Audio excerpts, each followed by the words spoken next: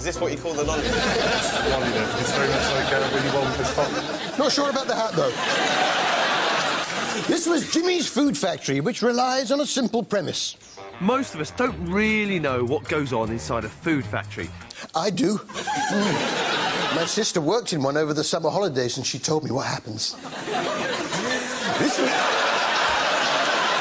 This week, Jimmy went to find out how they make ice cream, in particular, the Walls Viennetta.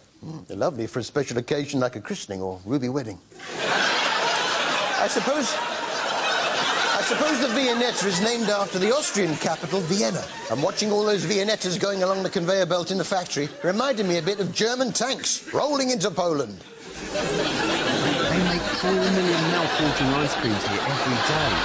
But how do they make these fantastic shapes? Actually, I prefer a good old English 99.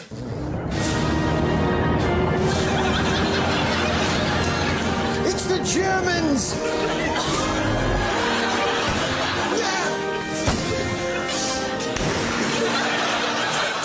It's jammed.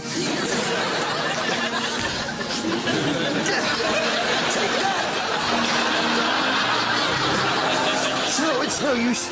I need reinforcements.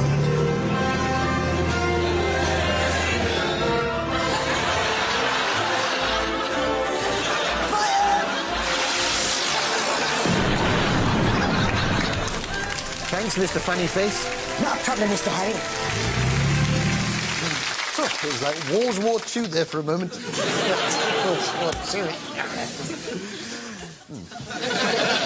One thing I learned from this show is where milk comes from. And there's no putting one past Jimmy. Hey, that's not milk, is it? No. It's lemonade. And round the corner, chocolate's made.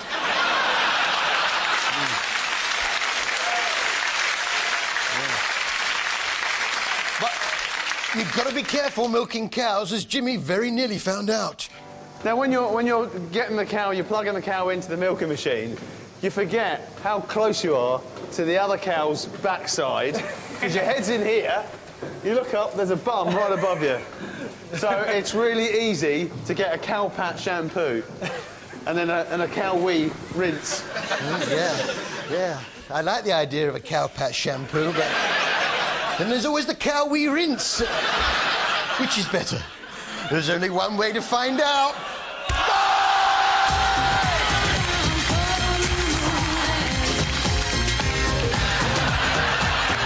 That's odd.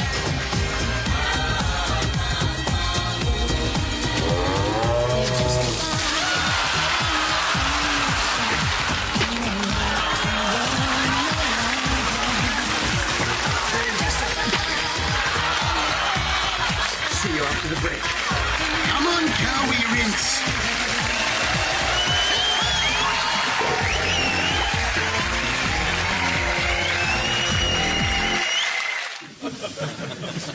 Yeah, make it come alive, don't I?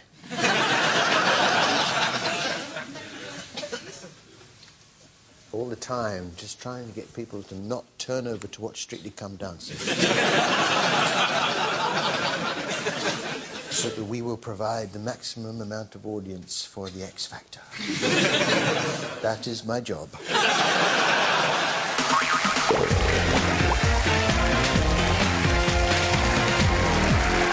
Welcome back to TV Burp Gold 3. Failed bikini wax on the bill. Are you the policeman from the park? Yeah, PC Nate Roberts. Sorry, I'm still a bit fuzzy. Useless jockey on Country File. Well, you know, what you do, you see the horses at the sales, and you see what kind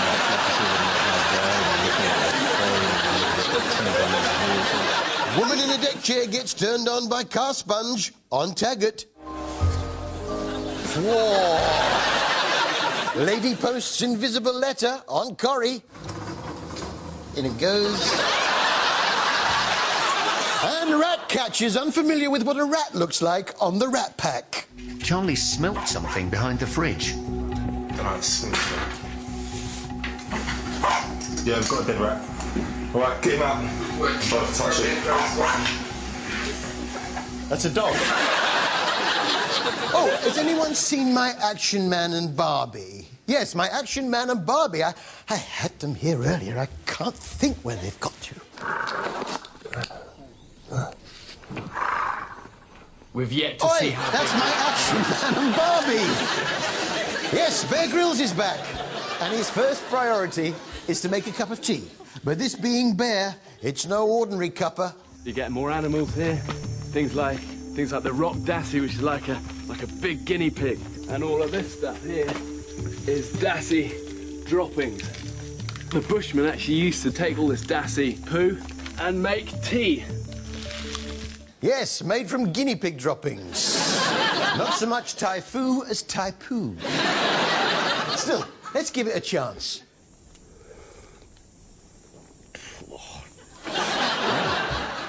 Maybe the milk's off.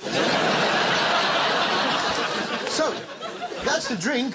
What would go nicely with that? I'm not going to need to eat for a week after this. Cup of Thai poo tea and a maggot. I imagine it must be difficult to describe what a maggot tastes like. I mean, all you can do, surely, is just draw on your own personal experience. It's like if all your friends got all their bogies together, squeeze them inside a sausage, and then you put that in your mouth. Yeah, which public school did you go to again? At least he's getting nourishment. I'm beginning to think that was one bug too many, and I'm soon feeling ill. Within hours, I've got diarrhea. I knew that milk was off. But with diarrhea, Bear has got to get some fresh water to avoid dehydration. Unfortunately, the only water around is all muddy. Don't worry, Bear's got a way of filtering the big bits out. One way I can clean the water is just to improvise something out of my rucksack. You know, I've used my socks before, even underpants. Yeah, using your pants to sieve your drinking water. I think if you've got diarrhea and you're drinking water that's been through your pants, that's pretty much the definition of a vicious circle. Pants, diarrhea, pants, diarrhea, pants. Now, what do you do if you're driving along and something goes wrong with one of your car doors? You take out the spare door, don't you? This was Natural Born Sellers, ITV1's answer to The Apprentice, if the question was, can you make a show that's not as good as The Apprentice? A group of salespeople competing for the chance not to work for Sir Alan Sugar. And every week, one of them is fired. This week, they were in Yorkshire. Not exactly Kent, is it? And their task this week was to sell a new kind of cleaning system. And it's all based upon a specially formulated cleaning mitt. Very small amount of cold water. So, Danny, you knew it was coming. OK, butter on the surface. So, perfect. Don't need to use too much. Oh, it's weird, isn't it? It's really nice. Can we go a bit deeper than weird? That's a really nice feeling. It's like a soft feeling, isn't it? It's like... Can you feel it picking up, though? Yeah. You can feel It's a it. new man. It certainly works when trying to deal with that common problem of removing butter from a bin lid. Oh, yeah, my bin lid is constantly getting smeared with butter. What happens is, I go to throw the butter away, but forget to apply pressure to the pedal. The lid remains shut, and the butter ends up smeared all over the lid. In the past, I would get the big bits off with my Tesco reward card and then use some Sif and a Jacob. But now, with this new mitt-based system, oh yeah, it comes off lovely. The only problem then is you got the butter on the mitt. So you leave the mitt out for the cat to lick off. Yes. It's a good mitt-based system, that.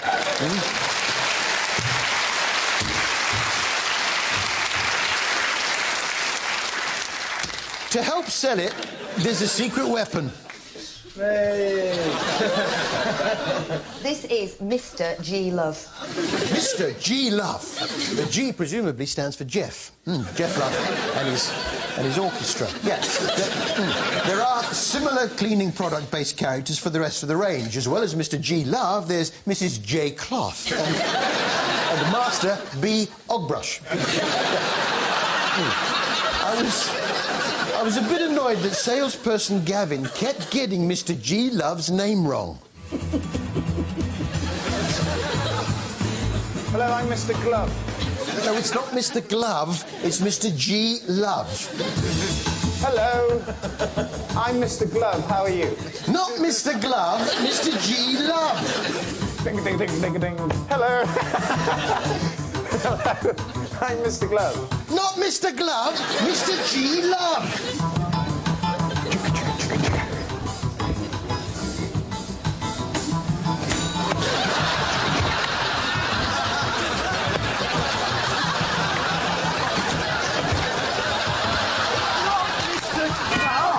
It's Mr. G. Love, you moron!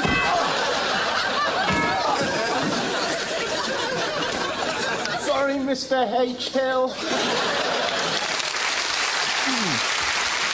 Well, it's not nice to get someone's name wrong, is it? Time for a look at this week's Freaky Eaters.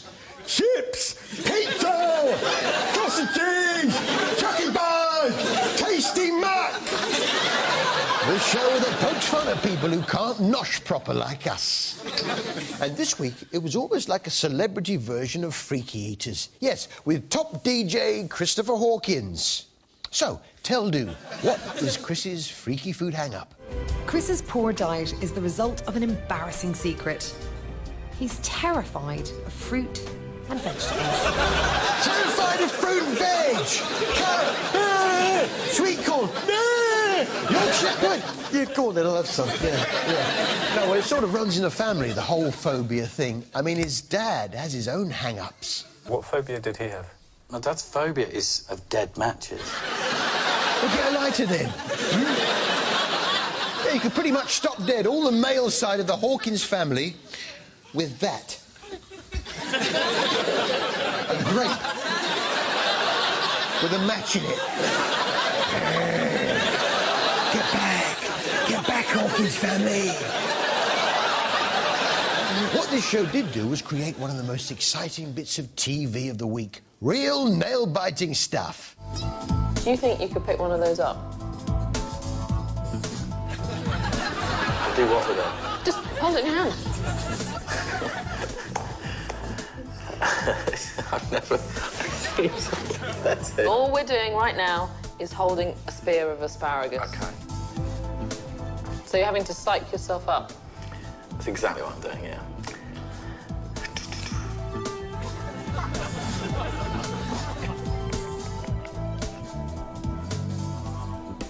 He held the asparagus!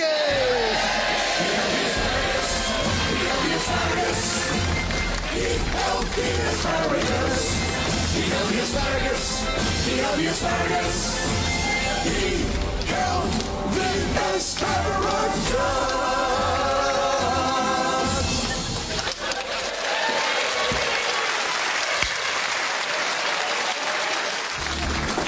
He may have held the asparagus, but it doesn't bode well that Chris has washed his hands of Natalie's instructions to hold an orange. He held the orange.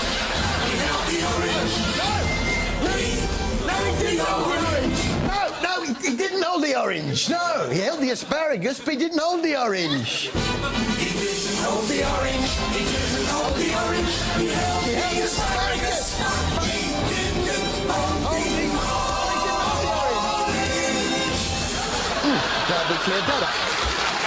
Yeah. We love the orange. No, it's a bit unfair because to us it's a bit of a laugh, Chris not being able to eat